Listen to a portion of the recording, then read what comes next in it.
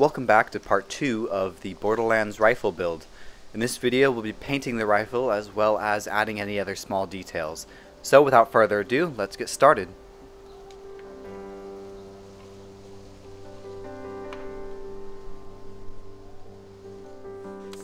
So the first thing I'm going to do is cover the EVA foam areas, so the bayonet and the magazine, with Plastidip.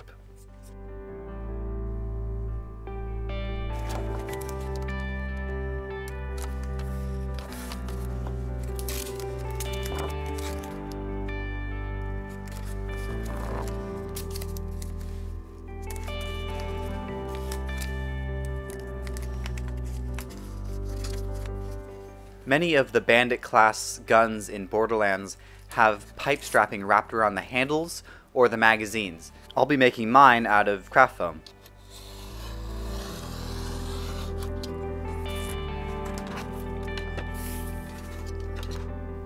The strips I just cut were 3/4 inches wide, and the holes are spaced 3/4 inches apart from each other.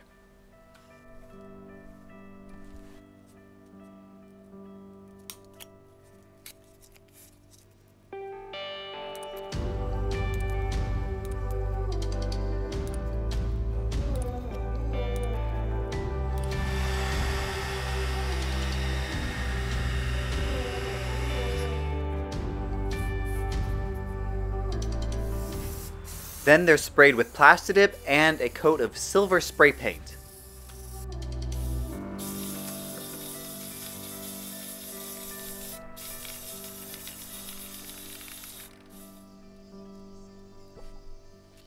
For weathering and the first coat of cell shading, I'll be using a watered down black acrylic.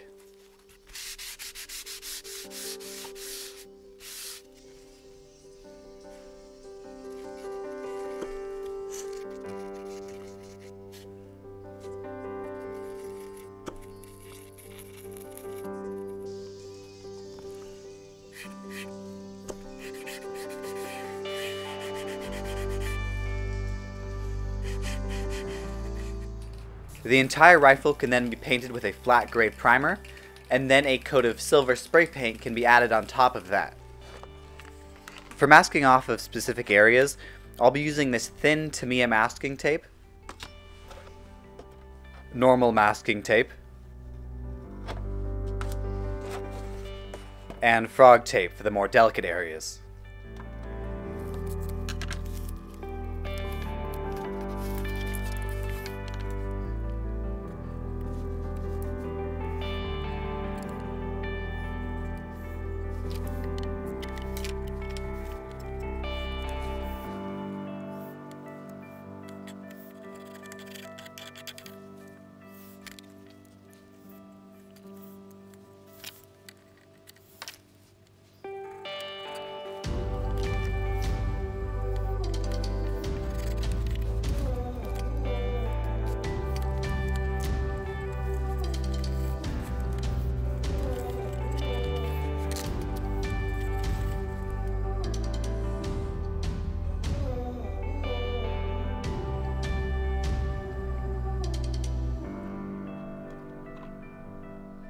Then the whole thing can get hit with this satin apple red spray paint.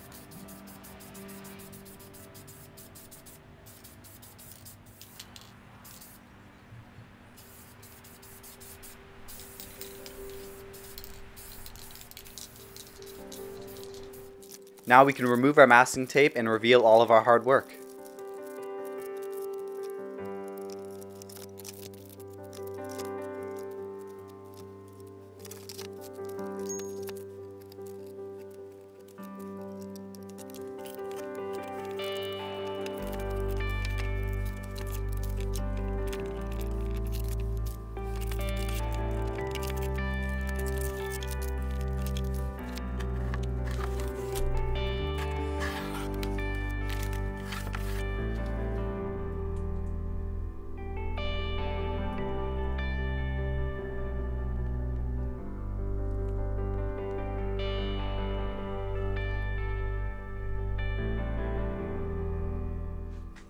Using a silver pen, I go in and add silver to areas that were too small to mask off.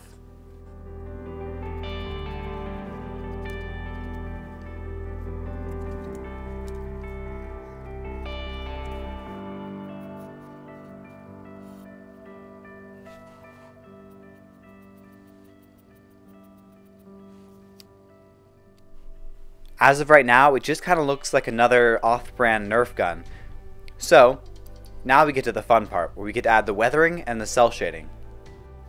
For the first layer of weathering, I use a black wash, which is black acrylic paint mixed with rubbing alcohol or water.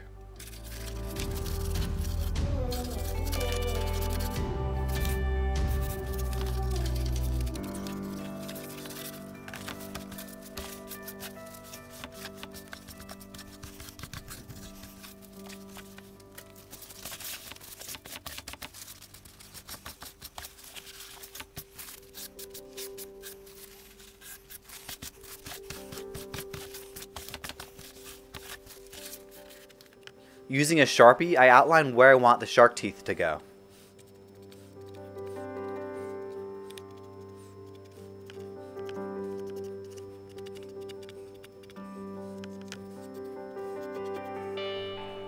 Using white acrylic, I hand paint each of the shark teeth.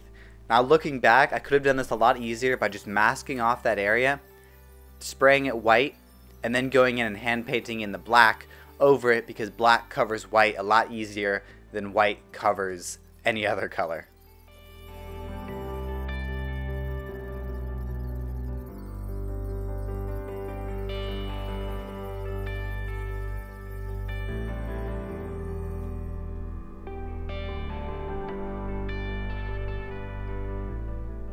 Now it's time to start cell shading, which is really going to bring this build into the Borderlands world. I'd like to mention that I've only ever cell shaded a few times before this, so I'm very new.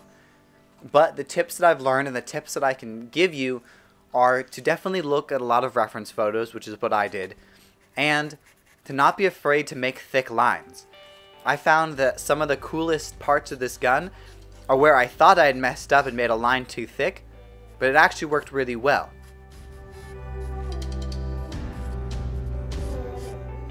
I'm using paint pens here because they're a little easier to work with, but you could do this whole thing with a thin paintbrush if you wanted.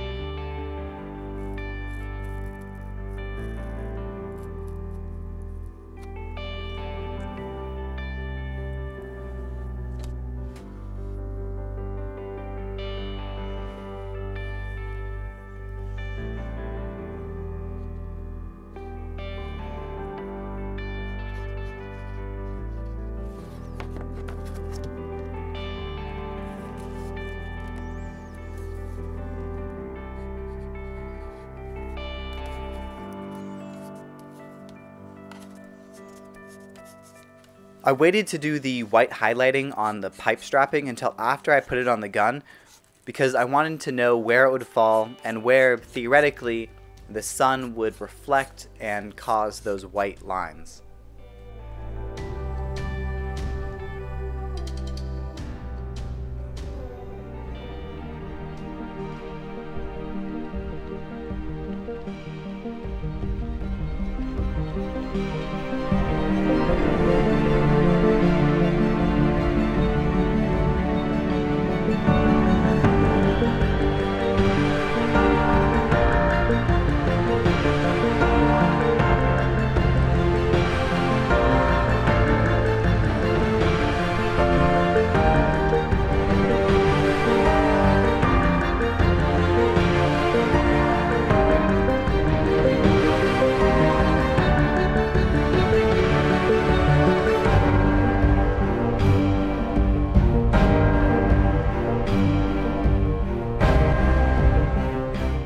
And there we have it, the completed Borderlands Bandit rifle. Thank you guys so much for watching. If you like this video, give it a like. If you have any comments, questions, concerns, put them down in the comment section. Thank you again for watching and all your support, and I will see you in the next video.